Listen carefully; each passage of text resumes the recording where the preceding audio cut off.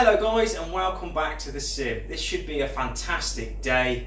I've got lots planned, especially something on the bulkhead that I've been waiting for ages, and that is the jump seat cushions, which should make a huge difference to how the rear bulkhead looks, and they should go in this area here.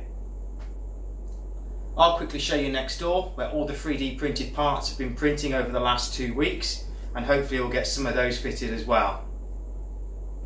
I just want to see how much we can get done in a single day, because all it is just bolting things together. Let's see how we get on. And down here on this table are all the 3D printed parts, hopefully that we can get fitted. And here we have the pedestal panels and the aft overhead to be fitted sometime later in the week. Let's head back to the sim and fit the cushions. The first cushion is for the base. It has got Velcro that I can attach, but as this fits quite snugly and it's not flying, it shouldn't move.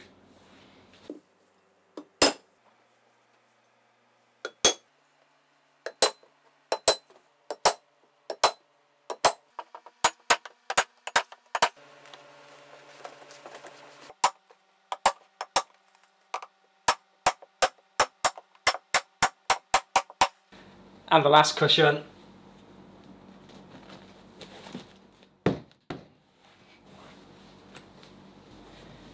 That's actually quite comfortable. Next up, I think we'll concentrate on the dome light that fits in the captain side bulkhead, and that's this shape here, and that's available on the website. And it was made specifically for these Philips 20-watt LED bulbs. What I realised when I was shopping in the supermarket was that the bit I need is this bit here, and it's just a dome opaque light. So when I got home, I measured it up and then printed a base for the dome light here. And that hopefully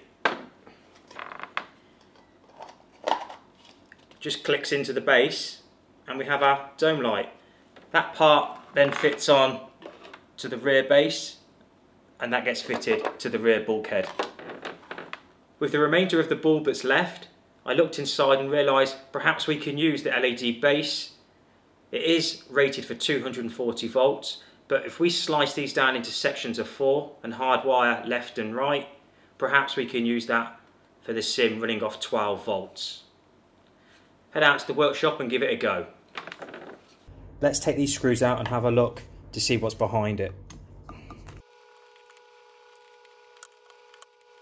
I'm just putting some gloves on so I don't get the heat compound on my fingers, and then I'm going to pry open the face panel like so.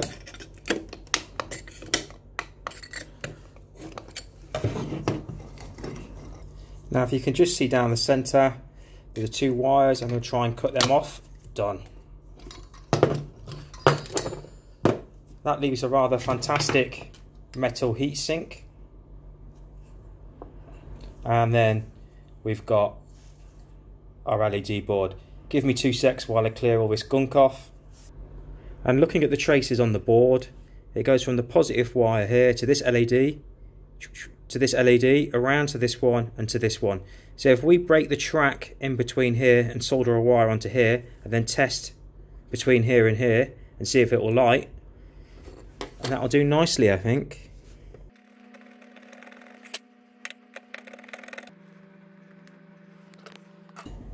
Now these are actually really quite hard to solder on because the back is acting like a giant heat sink and taking the heat away from the solder tip. But that feels quite firm. Let's give it a quick test with 12 volts. That works perfect. So what we'll do is we'll do another 4 over here and another 4 at 120 degrees apart, so it spreads the light nice and equal.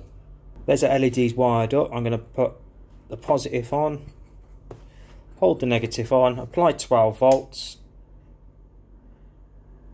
and it works. Okay. pull the lid off, thread the wires through, and okay, so come across a little problem, and that is the board is too big to fit in the 3D printed part. So I'll quickly sand down the edges and see what happens.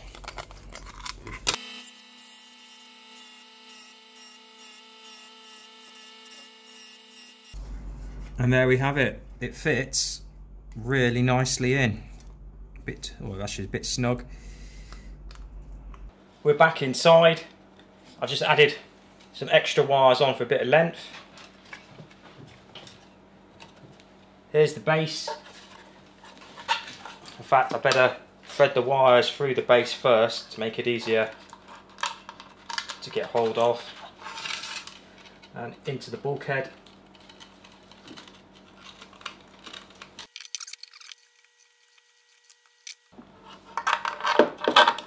Now there are 2 holes here pre-drilled to help me locate it. That feels good.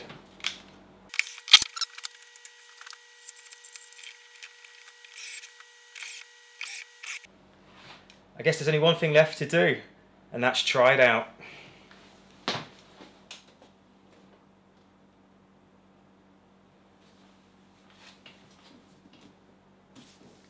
And how does that look? I guess now that that one's fitted, we best fit this one. And that goes to the first officer's bulkhead right there.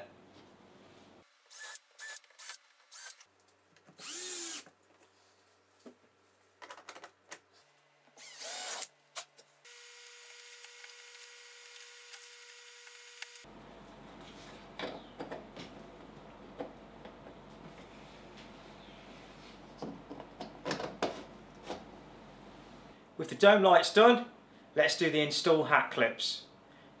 I'll go and get them from the 3D printed table, and I'll be back in a second.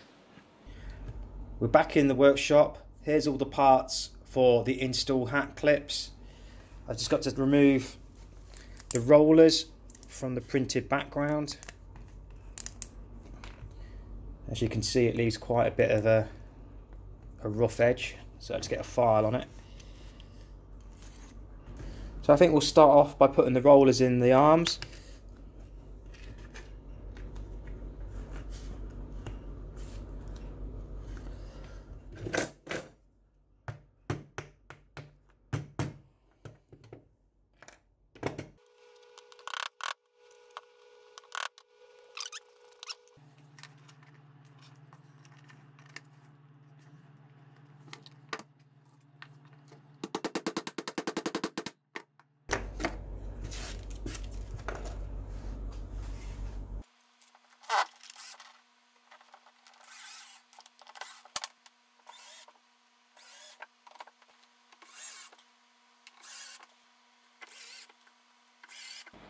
Well, that was nice and easy.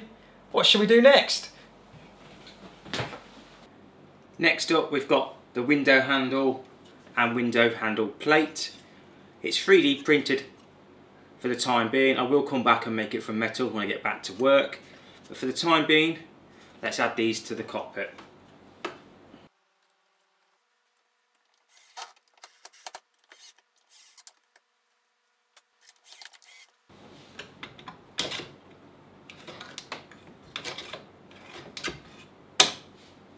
With the handle fitted, it's time to put the glass back in.